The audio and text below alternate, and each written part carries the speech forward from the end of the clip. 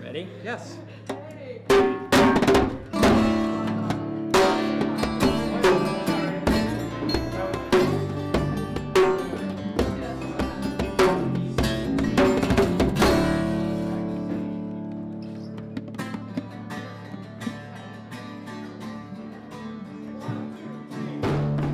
Welcome, and today I'm at the New Hampshire Liberty Forum in Nashua, New Hampshire, and joining me is the spokesperson for the Free State Project, Varrin Swearingen. Another record turnout. Why don't you tell us about it? Yeah, this is our fourth New Hampshire Liberty Forum. We had, I don't know the exact number, but 500, probably more than 500 people here. It's the biggest one we've ever had in terms of overall weekend registrations. And we set a couple milestones within the last week. At the Free State Project itself, we crossed the 10,000 participant mark. The question of what is the Free State Project is an important one to answer. Yes. And quite simply, it is a migration of pro-liberty activists to the state of New Hampshire who will agree to exert the fullest practical effort toward the creation of a society in which the maximum role of government is the protection of life, liberty, and property. The Free State Project itself doesn't take positions on issues or candidates or legislation or tactics. We do explicitly state that we don't welcome people who promote violence, racism, or bigotry. But beyond that, we don't dictate policy. We're not involved in activism in New Hampshire. And I think it's important to say that right up front. We are a vehicle. We're seeking people who want a government whose maximum role is the protection of life, liberty, and property to come here. Yeah. And that's all we do. And it really has attracted the more peaceful activists, the more experienced activists, because the folks that I've seen advocate violence get run off pretty quick by this crowd. They do, and there's been some cases where when the evidence is compelling, I say evidence, the things that we hear about in the Free State Project is compelling, we remove people as participants and tell them, please don't come here. Okay. People who think that that's okay, you know, hey, these people like freedom, so racism is okay. No. We take people out of our database. So let's talk about some of the positive things that the activists here are doing. When I think of how to categorize activism, I think more in terms of styles than issues.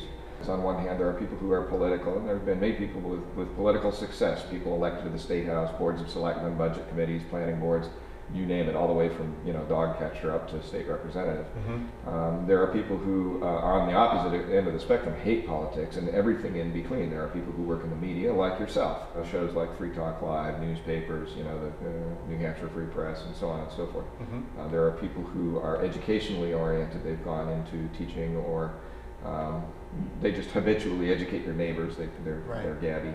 People who have started businesses, I think of like Murphy's Tap Room and Liberty Books and things like that. Those are forms of activism.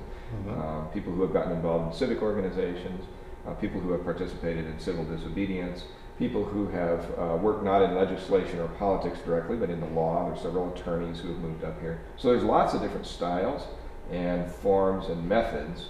And the Free State Project doesn't itself take a position on any of that. Mm-hmm. The common thread is that statement of intent.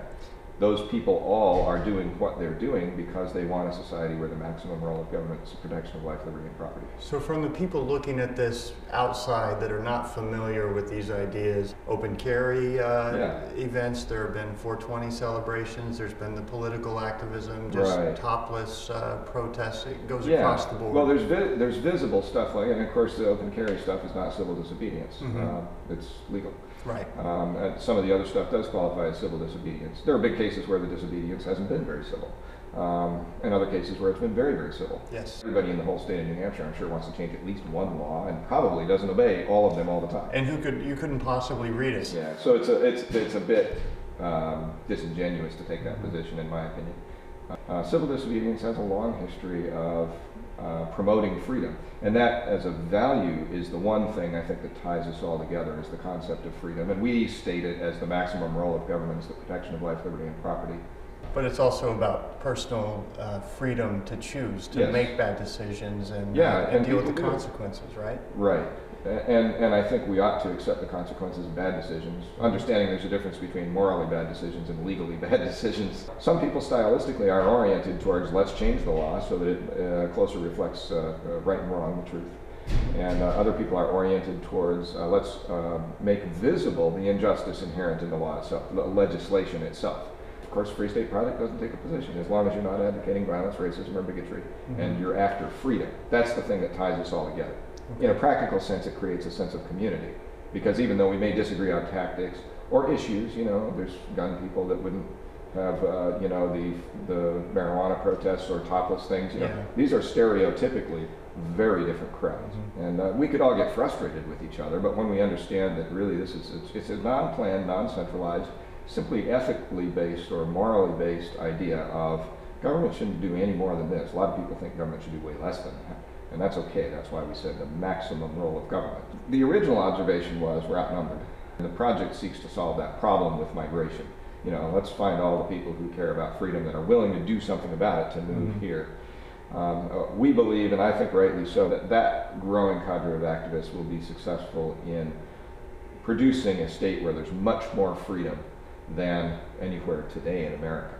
And I hope that that's what happens. And of course, really long term, I would like this not to be the Free State Project, but the first Free State Project, really. And from what I've seen out of the political system, the growth of government, or you know, the seatbelt law was stopped. That was tight. It seems like, but it's close. I think the difference in that was made by Free State Project participants. Yeah, it seems to be like the brakes are coming on the train, the sparks are flying, but it's still moving forward, but it's slowing down. It's getting worse here now, and I'm not shy to say that. I think it's good to tell the truth.